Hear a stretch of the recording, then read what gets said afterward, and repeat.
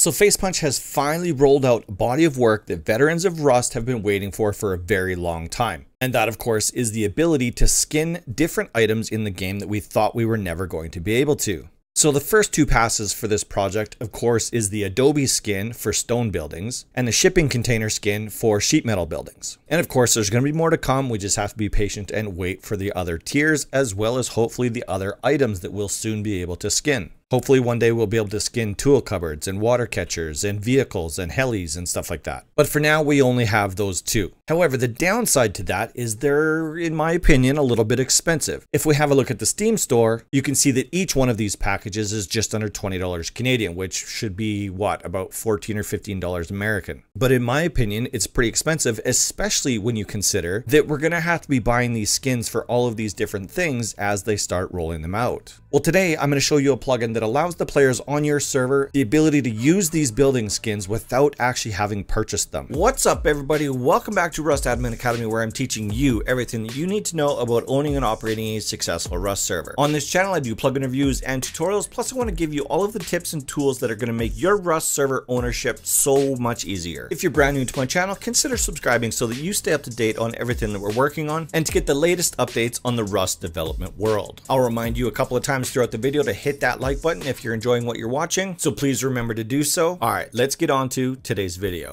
Before we get into the really awesome details about this plugin, did you know that I have a website at srtbull.com? On my website, you can find out a little bit about me, how I got into this business, and why I do what I do. Of course, there are a bunch of links there that take you directly to my YouTube channel for probably what I consider to be the most important videos for you to watch. So if you're brand new to hosting a Rust server, make sure you check out srtbull.com. The more traffic I can actually get going to the website will translate directly into the amount of information that's going to be available there for you. Of course, there's links directly to my YouTube channel, which you're already watching. There's a link to my Discord channel, which if you're not a member yet, you definitely want to click on this blue button right here and make sure you've joined that Discord. I also want to bring your attention to the fact that I do actually have a Patreon page. So if you want to support what I'm doing at Rust Admin Academy, you can access that directly from this page as well. There's a couple of different levels of support. Pick the one that fits right for you. And just know that every dollar that's generated from Patreon and Discord goes directly back into the channel. You can, of course, also become a YouTube member, which has similar perks to my Patreon benefits. It's just another method of supporting the channel. So if you have the building skins purchased for your Steam account, then of course you know how this works. You place your foundation, you go up to it, and you click to upgrade like you normally would. And you can use Q and E to determine which skin you actually want to build this up to. Right now, we only have two options for the stone level and two options for the sheet metal level. And that is obviously the basic stone level or the Adobe skin. But for those of us that didn't actually want to buy the building skins, now we have a better option. And the best part of it is,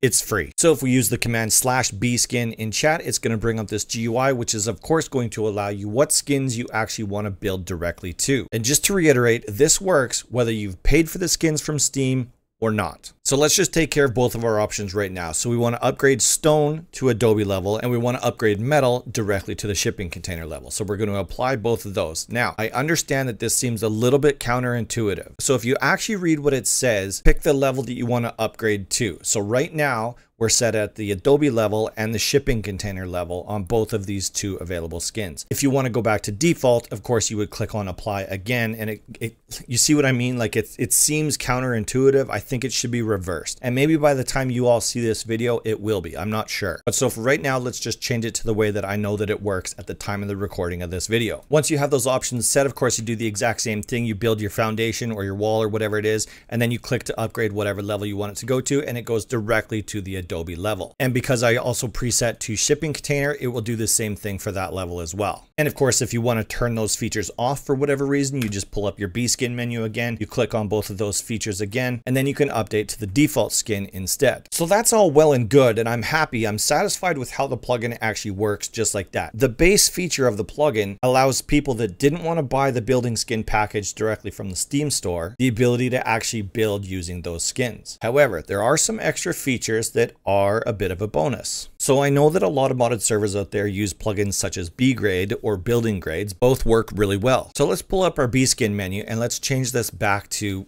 the way that we know that it works. And let's select bgrade 2. Now when we place these walls or whatever it is that we want to be placing, it goes directly to the skinned item because we're utilizing the building skins plugin. And obviously this will also work going directly to the shipping container level as well. So we'll use /bgrade 3. And as you can see there, it builds directly to the shipping container skin. The one downside to this capability is that you can't select a color and then use B-grade in combination with BuildingSkins and have it go directly to that color. So what ends up happening if you're using these two features combined is you end up with a base that has a whole bunch of different colors all over the place. It's completely random. And then you would have to go back and spray can each individual panel to the color that you want it to be. I'm sure that's something that's going to be addressed. I don't know that anybody has informed the developer that this needs to be an option for the shipping container level.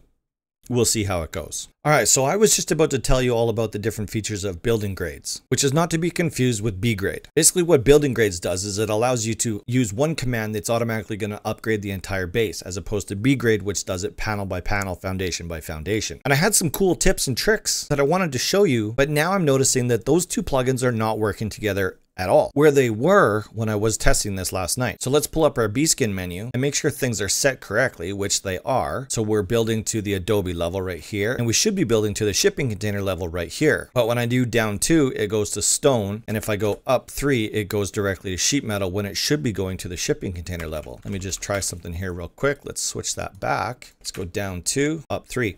Okay, so they're definitely not working together, and it could be something that I might need to update on my server that I'm using. And it is worth noting that I'm not using my test server. I'm actually using my live server where there's actually players on it right now. But if I do actually get this sorted out, what I was finding was if you were at the Adobe level and you did a /up3, so taking it to sheet metal, which should be the shipping container level, it was actually converting the entire base to twig, and then I had to do that same command again. Once I did the command the second time, it did actually work and it upgraded the entire base all the way to the shipping container level. But now for some reason, it seems like I can't do that. But the reason I wanted to point that out is it's not a complication with BuildingSkins, it's a complication with B-grade, which now has been addressed, and building grades, which clearly needs to have some attention paid to it in order to make this actually work. But for the most part, that's pretty edge case type stuff. Not everyone uses building grades. Most people actually use B-grade. Now, that all being said about building grades, there is a feature built into BuildingSkins that will allow us to upgrade an entire base all in one shot using one command and convert the entire base directly to a specific skin. So right now we're at the stone level, obviously, and I just need to go up to a wall, and providing that I do have the permission granted to me, I can do /bskin space build,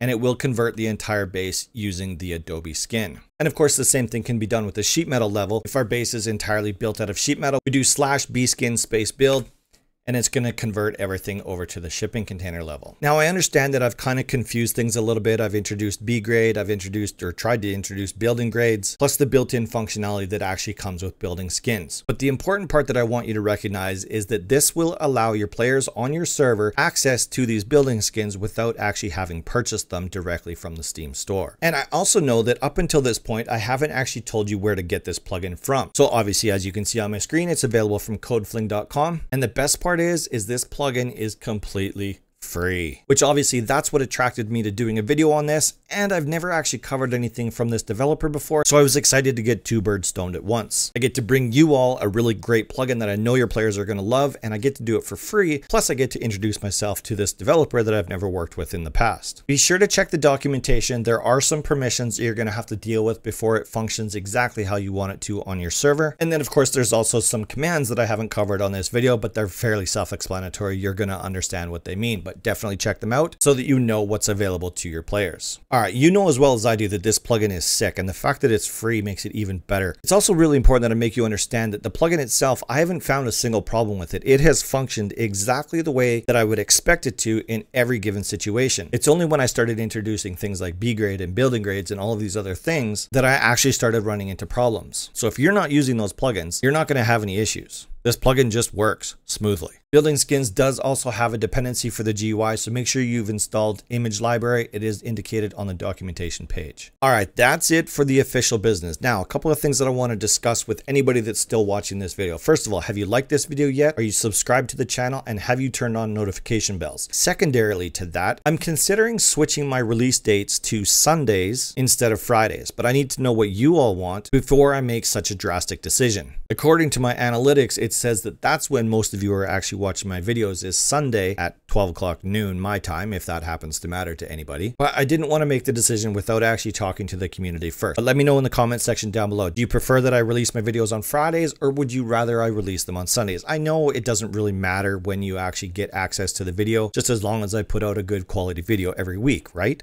I totally get it. And if that's what your answer is, if you don't care what day you watch the video, then it doesn't matter to me either. All right, it seems to me that lately I've been covering an awful lot of CodeFling stuff. So I'm gonna lay off of CodeFling for a little while, and next week I'm gonna be doing something from myvector.xyz. But until then, check out this video over here. And of course, if you haven't yet, subscribe down there. And of course, check out my Patreon down there if you wanna support the channel. Thank you all so much for watching. I'll see you next week, maybe next Sunday.